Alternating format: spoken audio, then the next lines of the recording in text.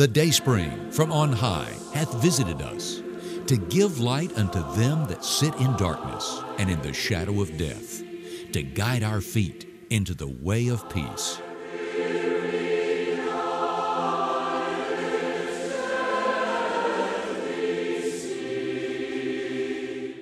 Dayspring is an effort to be in touch with good people who love God and who believe that the Bible is His Word.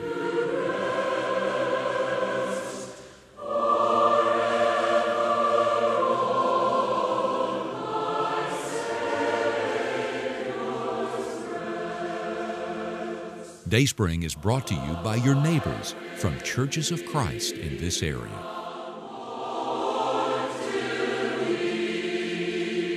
And now, visit with us as we draw near to God.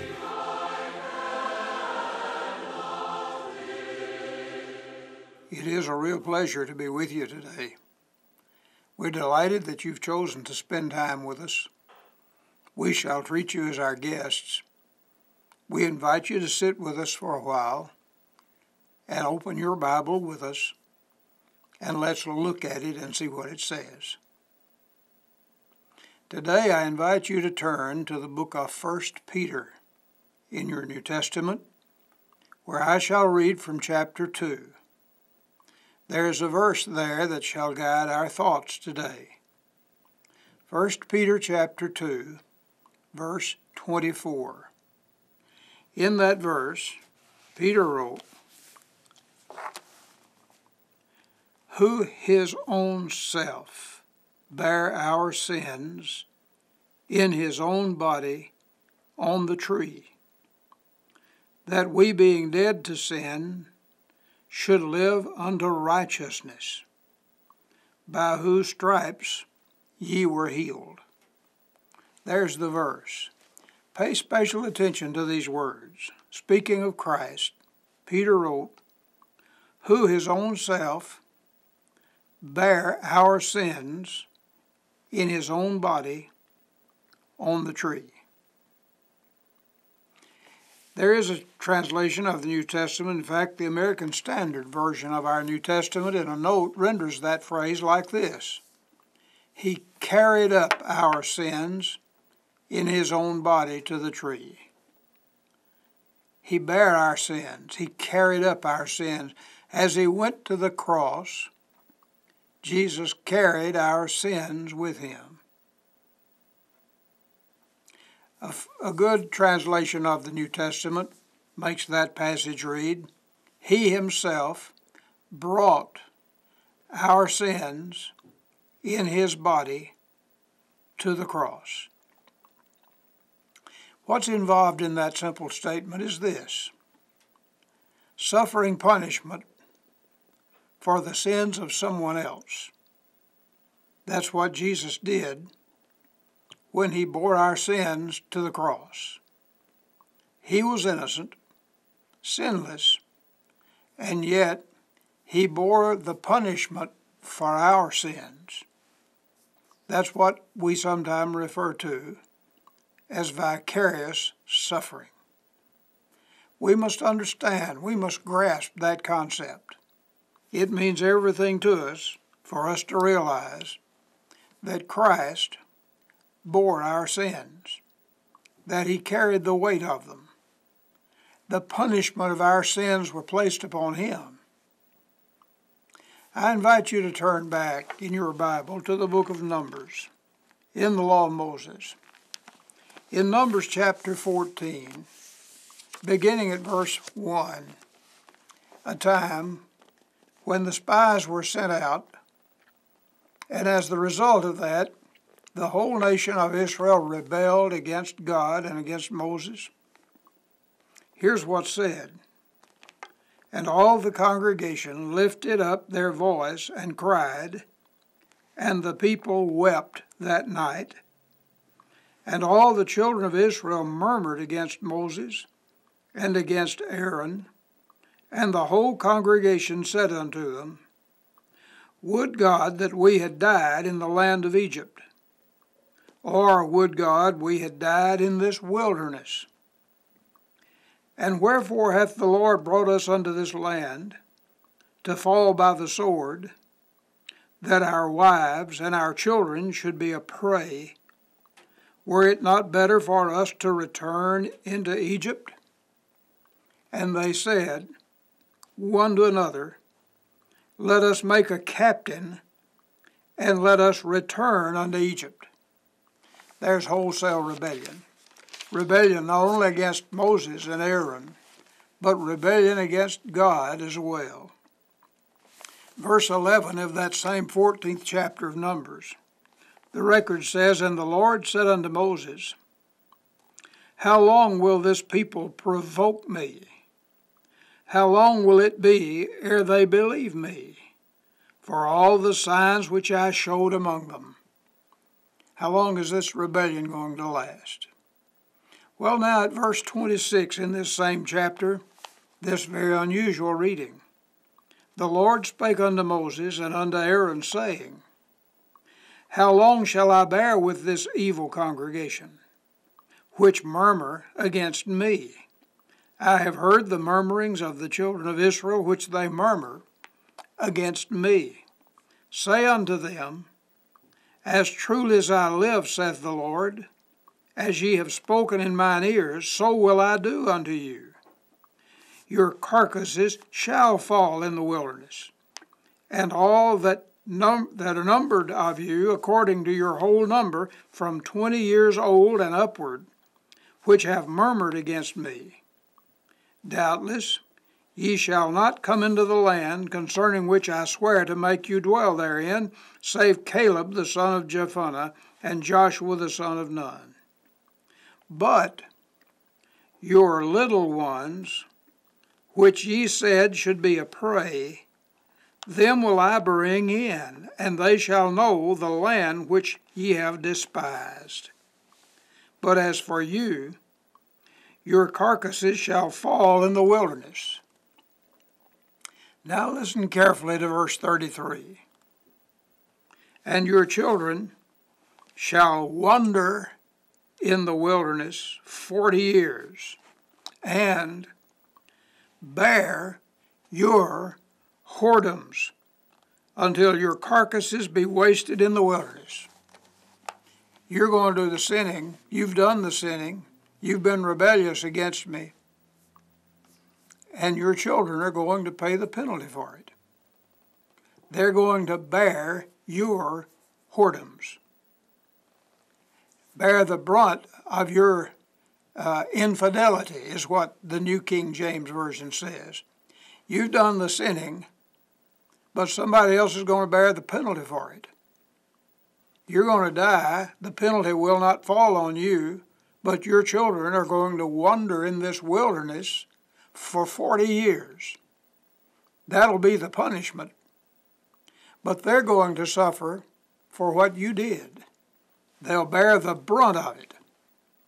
Suffering for your unfaithfulness is what the English Standard Version says.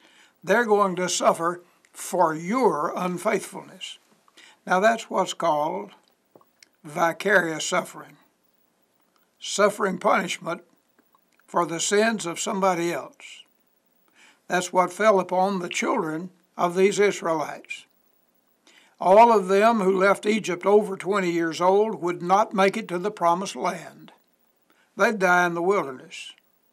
But their children, under the age of 20, were going to suffer that full 40 years of wandering in the wilderness. Suffering not for their own sins, but suffering for the sins of their parents. Suffering for somebody else. Leviticus chapter 25. In Leviticus chapter 22, verse 9, the Bible says, They shall therefore keep my ordinances, lest they bear sin for it. Bear sin for not keeping his ordinances. What does that mean? That means they're going to be punished for it. They're going to bear the sins they've committed. Well, it would be a good thing, would it not, if somebody else could bear their sins for them. That gives us a taste of what it means when the Bible says Christ bare our sins in his own body on the cross. Now I'm turning to the book of Leviticus. In Leviticus chapter 16, there is another account which gives us a good, strong understanding of what it means to bear somebody else's guilt, to bear the suffering somebody else is due. Leviticus 16, verse 5. These are the words that Moses recorded. He shall take of the congregation of the children of Israel 2 kids of the goats for a sin offering, and 1 ram for a burnt offering. And Aaron shall offer his bullock for a sin offering, which is for himself, and make an atonement for himself and for his house. And he shall take the 2 goats, and present them before the Lord at the door of the tabernacle of the congregation. And Aaron shall cast lots upon the 2 goats, 1 lot for the Lord, and the other lot for the scapegoat.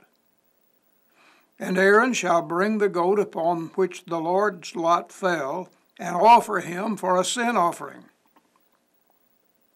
But the goat on which the lot fell to be the scapegoat shall be presented alive before the Lord, to make an atonement with him, and to let him go for a scapegoat into the wilderness. Verse 15 says, Then shall he kill the goat of the sin offering that is for the people, and bring his blood within the veil, and do with that blood as he did with the blood of the bullock, and sprinkle upon the mercy seat before the mercy seat. That's what he did with the blood of the goat that he killed.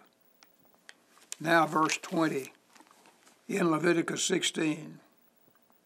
When he hath made an end of reconciling the holy place and the tabernacle of the congregation and the altar, he shall bring the live goat. And Aaron shall lay both his hands upon the head of the live goat, and confess over him all the iniquities of the children of Israel, and all their transgressions, in all their sins, putting them upon the head of the goat, and shall send him away by the hands of a fit man into the wilderness. And the goat shall bear upon him all their iniquities unto a land not inhabited, and he shall let go the goat in the wilderness. Notice the significance of that phrase. The goat shall bear upon him all their iniquities unto a land not inhabited. The goat, the one called the scapegoat, would bear their iniquities. The goat shall bear on himself all their iniquities. That's what Jesus did when he bore our sins to the cross. The weight of our sins, their punishment, he took on himself. The Bible says in Hebrews 7 and verse 27, he offered up himself. He offered up himself. He did it for us.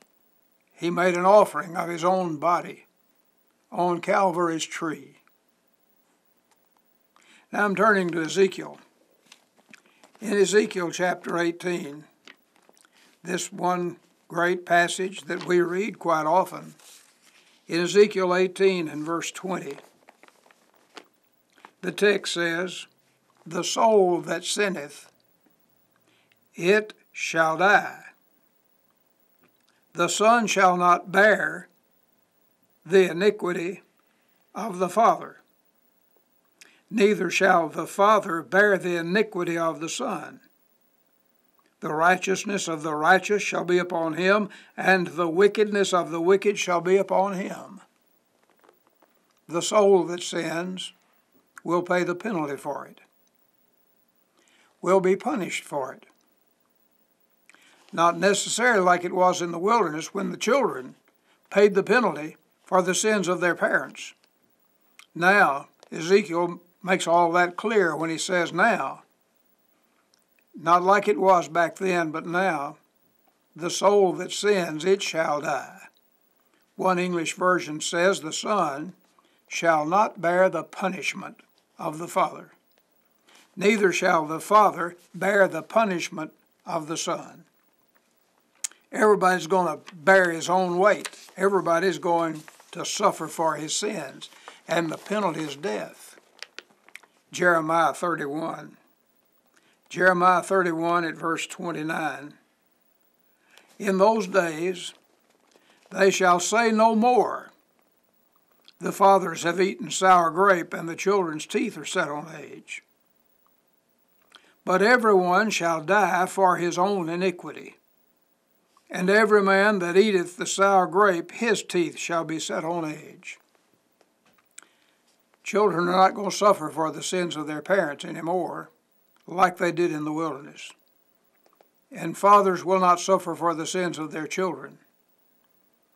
Everybody will suffer for himself. In Galatians, in the New Testament, in Galatians chapter 6 and verse 5, Paul wrote, "For every man shall bear his own burden."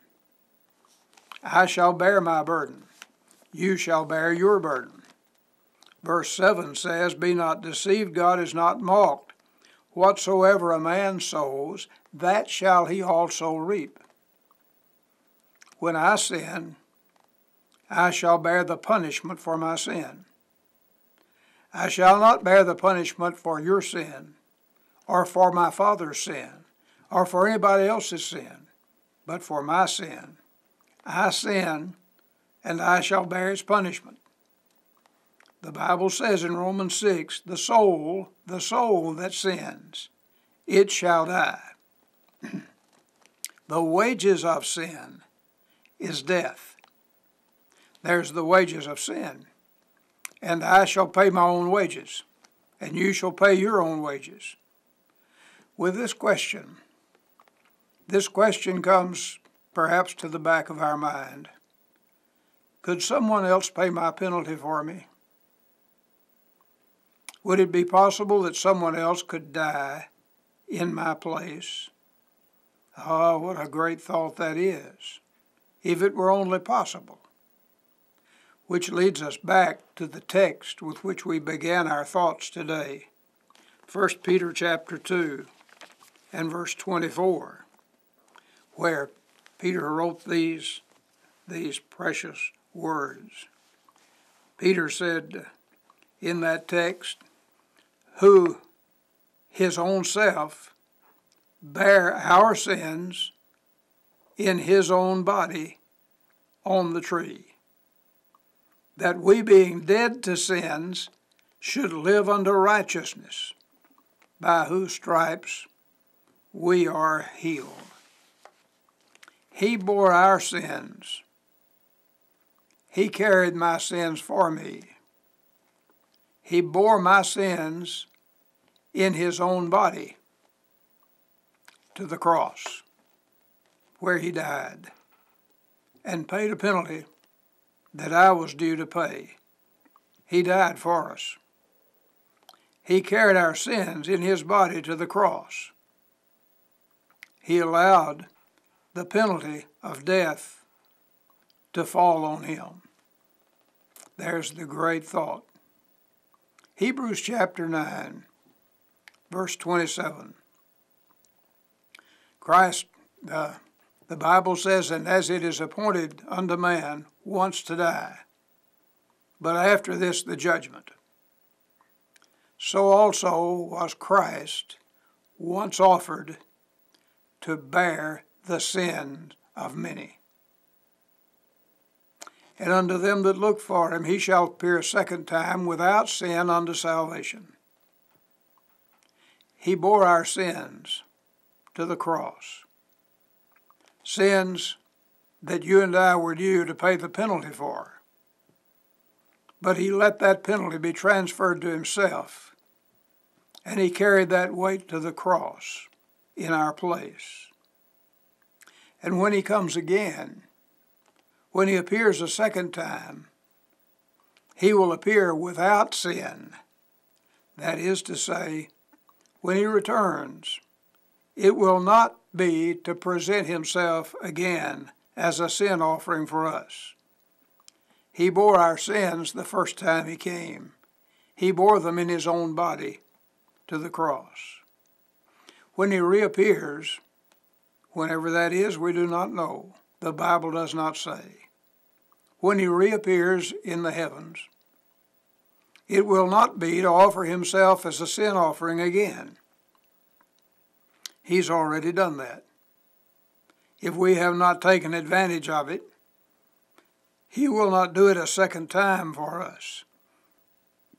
The second time he comes, it will be so that judgment can take place, and those who've lived faithfully for him here will be carried to live with him forever in the air. 1 Peter 3, verse 18.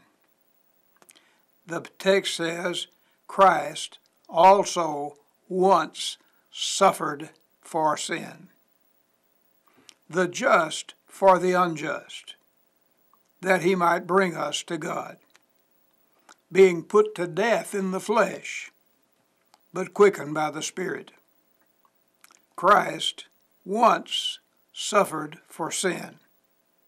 And notice carefully that phrase. The just, that's Christ. The innocent, he died, he suffered for the guilty. The just died for the unjust. Just like the young people in the nation of Israel in the wilderness paid the penalty for the sins of their parents, now Jesus is going to pay the penalty for our sins. He's going to transfer that penalty to himself and carry our sins up to the cross as he dies there as a penalty, the penalty of death, transferred to himself. Oh, what a beautiful thought that is. Otherwise, you and I would bear our own sins. You and I would carry the weight of our own burden, which would be an impossible thing to do. The beautiful 53rd chapter of Isaiah. Isaiah chapter 53, verse 4. Surely he. Prophetically, that refers to Christ.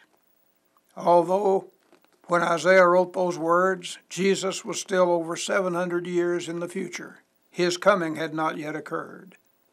But prophetically, in a messianic way, Isaiah said of him, surely he hath borne our griefs and carried our sorrows. Yet we esteem him stricken, smitten of God, and afflicted. He bore my griefs and carried my sorrows. He suffered vicariously for me.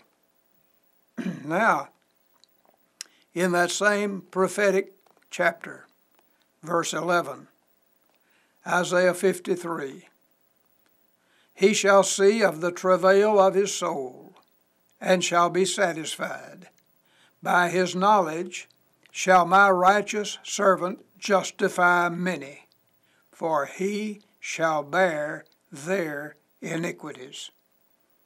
He shall bear their iniquities. Therefore will I divide to him a portion with the great. He shall divide the spoil with the strong, because he hath poured out his soul unto death, and he was numbered with the transgressors, and he bare the sin of many, and made intercession for the transgressors. He bare the sin of many. That's exactly what the New Testament says. Peter said that's what he did. Jesus bore the sins of many. That would include you. It would include me. A penalty you and I were supposed to pay. The Bible says in 1 Peter 2 and verse 21, that beautiful text says, "For even hereunto were we called, because Christ also suffered for us, leaving us an example that we should follow his steps." For whom did he suffer? Not for himself. Remember, he was just. He was innocent. He was sinless during the time he spent on this earth. He did no sin. Peter said neither was any guile found in his mouth. He was sinless, and yet he suffered for us, leaving us an example that we should follow his steps. 2 Corinthians 5 and verse 21. Paul affirmed of Jesus, God made him to be sin for us, who knew no sin, that we might be made the righteousness of God in him. God made Jesus to be a sin offering for us. He knew no sin. He was innocent. He was guiltless. The innocent suffering for the guilty. That's vicarious suffering. And so the beautiful text before us, Peter wrote, who in his own self bare our sins in his own body on the tree, that we might be dead to sins. He bare our sins in his own body on the cross. Thank you for letting me share these Bible thoughts with you. Until the next time, may the goodness of God be yours in full measure. You've been watching Dayspring. Dayspring is brought to you by your friends in local area churches of Christ.